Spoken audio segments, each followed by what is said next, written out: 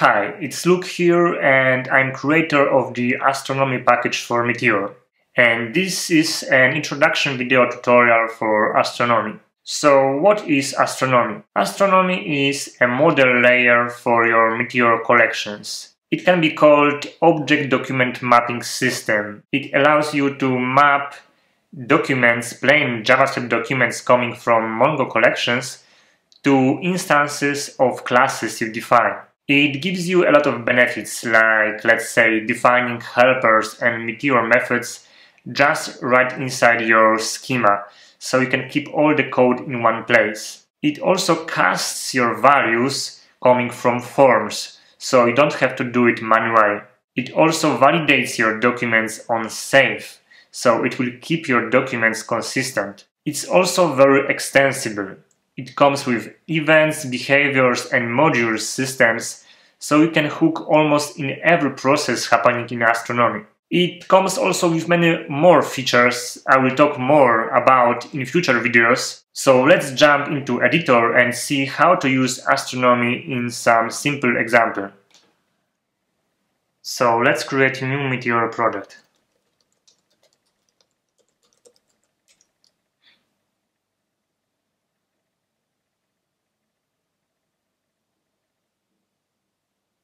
It will take some time.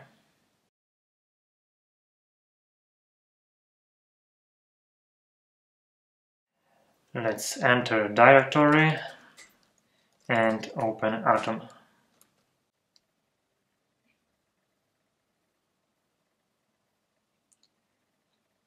First, we'll remove all unnecessary code that we won't use.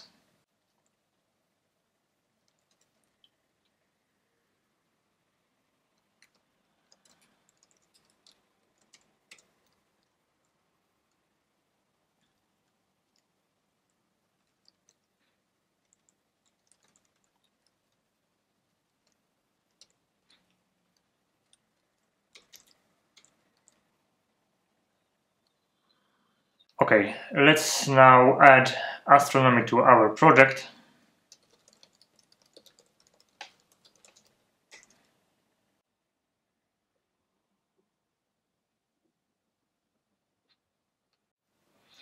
Okay, now let's create imports directory where we put all the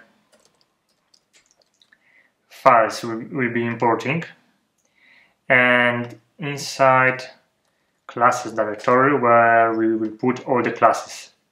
So we'll create user class, we'll put it in the user.js file, and let's import class from Meteor Yagi Astronomy, and we will define basic class. User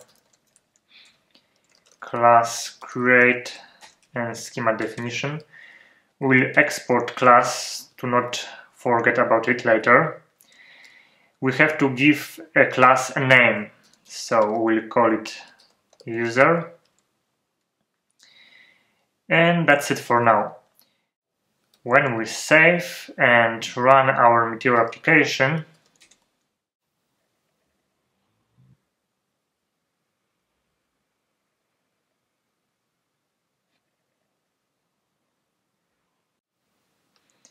okay, application run, and let's open the console. And right now, user class won't be visible.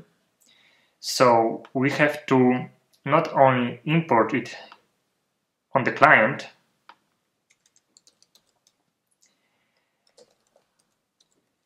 and so yeah, let's import it from imports classes user. And it's still not enough,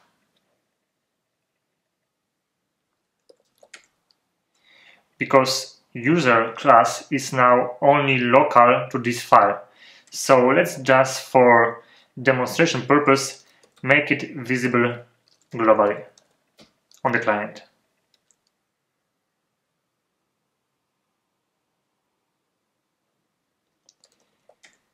Okay, as you can see, we have class defined. So let's create a new document using the class constructor. And let's investigate what we have here. As you can see, it's just empty object. So let's add some fields to this class.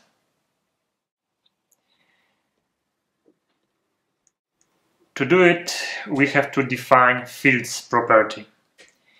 And here we can have first name, and this is the field name, and we provide here the type. We can make it string, number, date, or whatever type we create. This is a shortcut. We can also provide here object with the type property with the string constructor. So we will just use this syntax.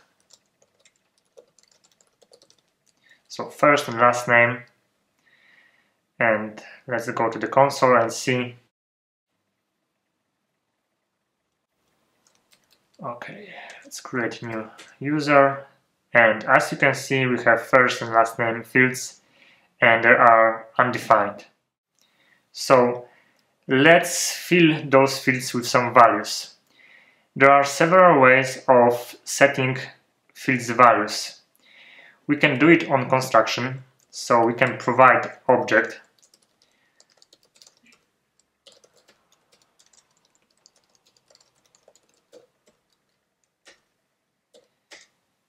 and as you can see right now we have values set on construction, but we can also set values directly.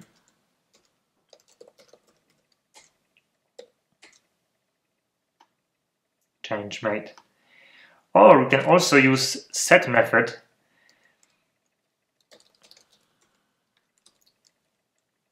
which has far more functionality, but we'll talk about it later. And let's check. Yes, we have new name. So let's save our documents into collection. To do that, we have to create users collection. So we create a new directory in the imports called collections, and we'll put here users.js file. And right here we have to import Mongo from Meteor Mongo and create users collection, new Mongo collection users, and we have to export it. And right now we have to import it in the user class. So let's import it from users, from collections users. Let's see if there is no error. No, everything works properly. And we have to provide collections property in our schema.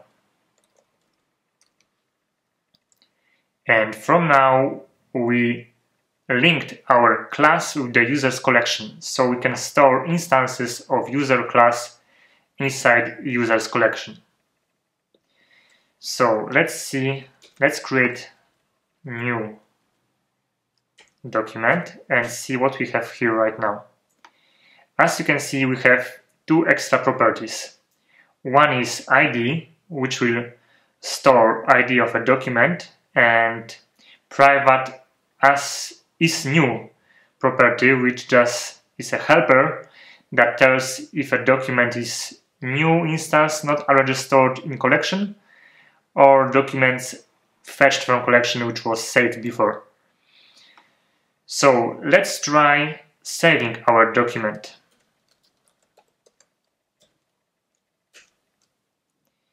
And as you can see, we have error. It says that there is no astronomy insert Meteor method. Why is that? We only imported our class in the client main.js file, so it's only visible on the client. But we also need to import it on the server. So let's do it.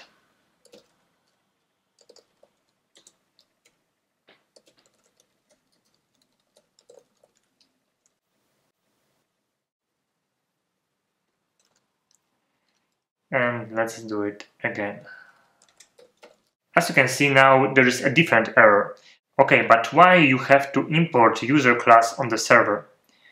When you invoke save method, it will actually execute Meteor method to perform save on the client and on the server. And as we only imported user class on the client, this method is only available on the client. And of course, we could automatically define this method on the server, but you may provide as the second argument of the collection constructor connection object, which can come from any different Meteor server. So you still have to import user class on every server that you are connecting to.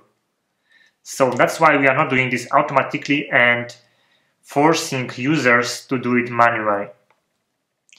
Okay, but right now we have different error. We can't invoke this method on the client. And that's because we have security turned on. It's similar to having insecure package removed from your Meteor project. So let's add new property, secured false, which will turn off security for now. It's not recommended to do it right now, but we'll just do it for demonstration purpose.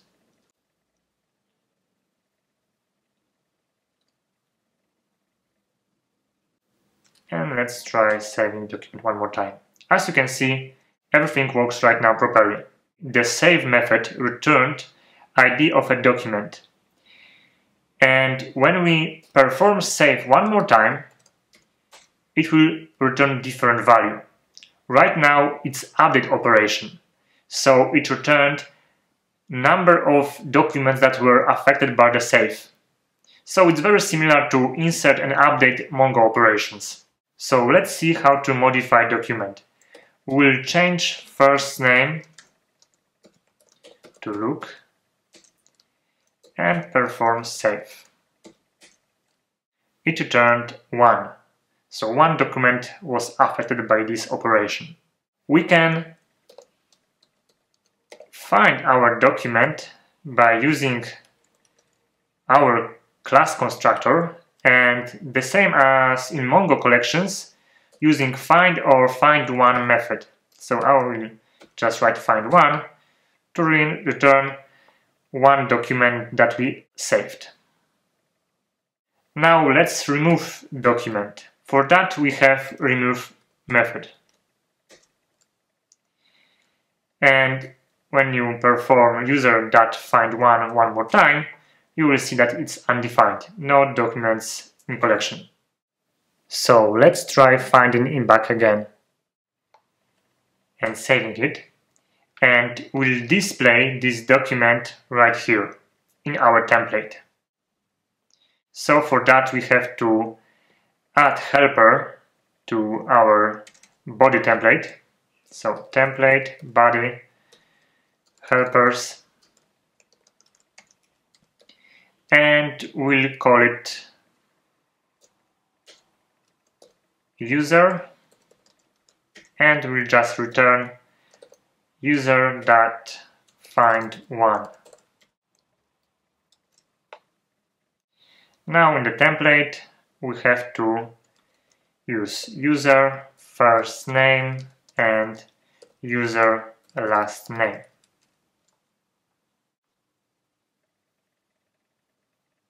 As you can see, it displayed values properly.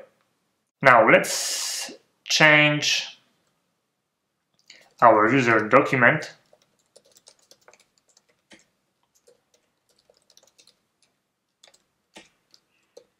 Save, and you can see that value was changed.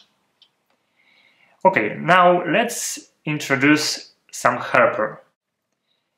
We do it by providing helpers property in the schema, and we provide full name helper, which will just return concatenation of two strings, first and last name. We will use ECMAScript string templates here. So we have to return